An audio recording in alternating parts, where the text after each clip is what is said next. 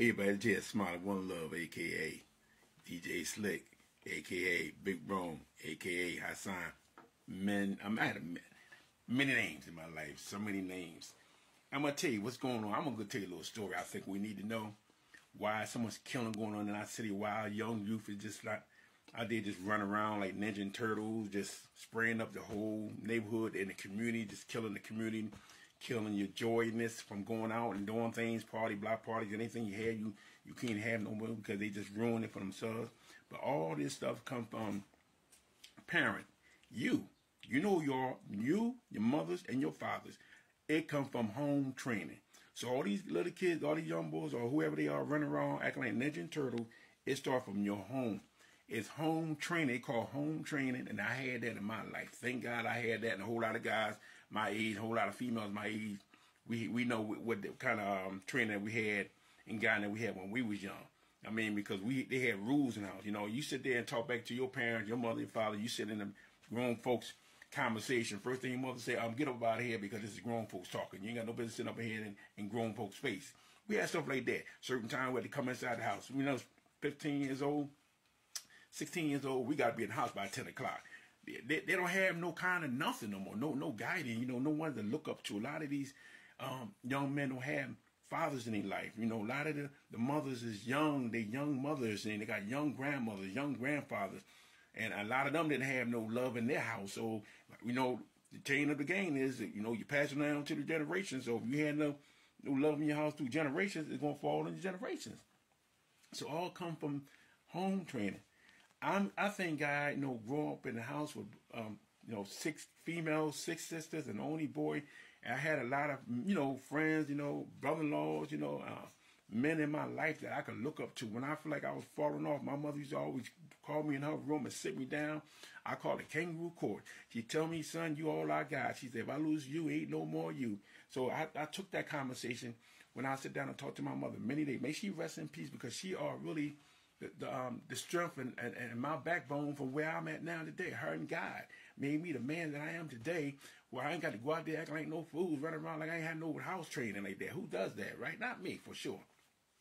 So for that being said, conversation, you got to have conversation with your kids. You got to know where your children at a certain time.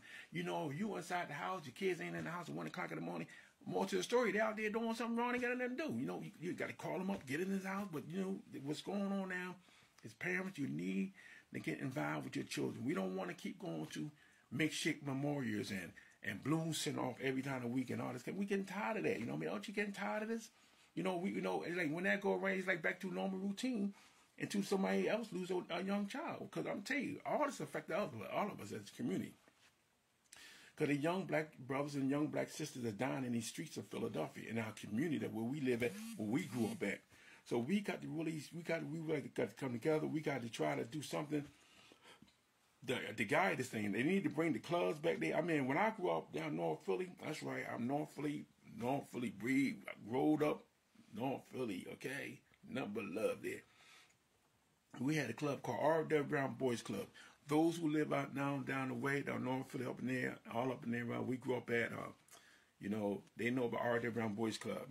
We had places to go. We had after school activities. They took all the stuff in school. They took everything away. They had, when I went to Edison High School, at 8th and Lee High, they had plumbing, they had mechanical work, they had electrician. They took all of that out. So what you expect the kids to do? You took the summer jobs away. When I was 16, 17, 15, 14, 13, they gave us jobs working on Play Street, working like we was like young counselors working with kids. And our job consisted as, staying for 8 hours, feeding kids breakfast, playing with them, doing, reenact with them, playing ball, all kind of, with the games, with the girls and the boys. We had fun. So they just need to bring that back again. They need to bring back that again. They need to bring back what the things you call Safe Street. They need to bring Safe Street back because we need Safe Street. We need safe streets in our community and around the globe. And not just Philadelphia. This killing is going on all over.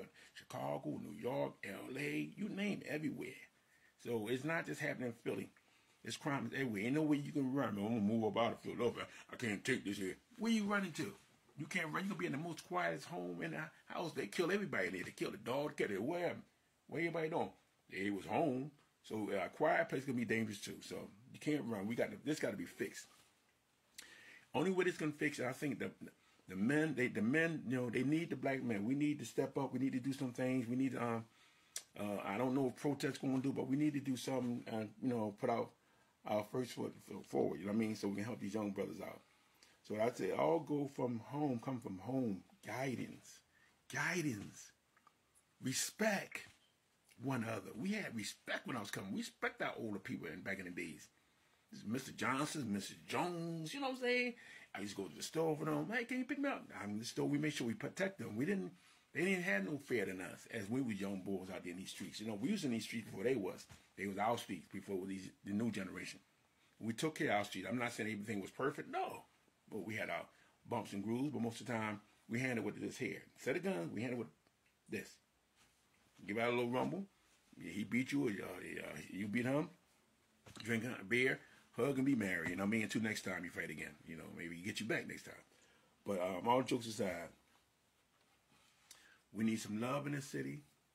And I pray every day. I pray to God. I always talk about this here. I mean, I made many videos. I got a lot of videos out. I got a couple thousand videos out talking about different things, not just violent, but just things that, keeping people's spirit up, keeping people, the energy that I try to pour out in me, I try to pour out in y'all. So I appreciate, when I put videos up, when I do anything, I'm trying to uplift y'all's spirit. If you feeling down, I'm trying to lift you up, because sometimes I need to be lifted up sometimes. I'll be down. Y'all don't know that. Don't let all that stuff fool you sometimes. We all go through things every day. Sometimes people don't show it all the time, but we do go through it.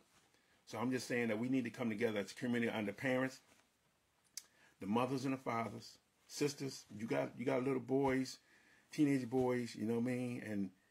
And you just got to try to talk to them or get some kind of man, a role model in their life, a brother, a uncle, a nephew, an older nephew, somebody older in the family that they're going to talk to your sons and show them there's more to it out there than just going up there shooting and spraying them and killing each other. Because one thing, there's no win to this. You know what I'm saying? There's no win to this here. You can't win killing people because two families is broken. The family broken that you kill somebody, and their family is broken because you're going to jail for the rest of your life, or you might get the death penalty.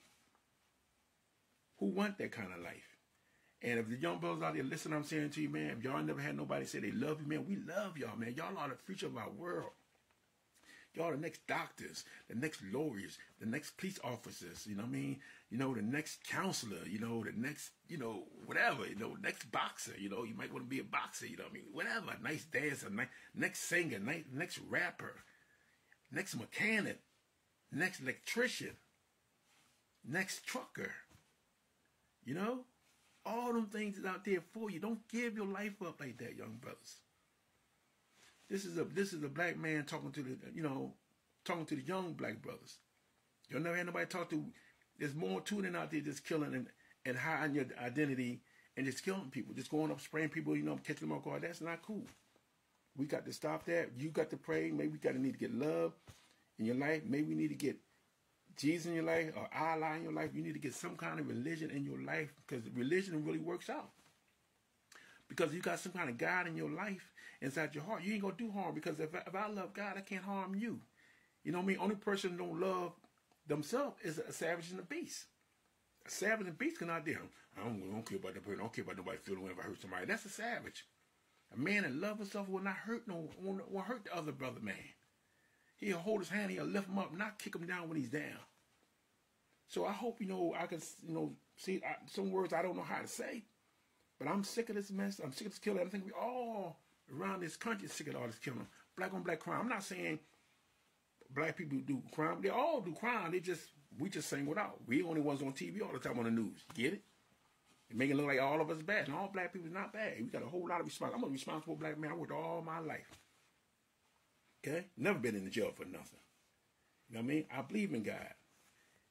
Jesus Christ is my Savior. Right? So get some love in your life. I love y'all. Stay strong. Sisters and brothers, talk to your children, because it all starts from home. You know who you are. You know them your kids out there shooting, killing up everybody. Stop the violence. Put the guns down. Pick up a book. Pick up a Bible. Pick up a paper. Pick up something. Do something more positive than negative. One love. J. SMILEY. Peace.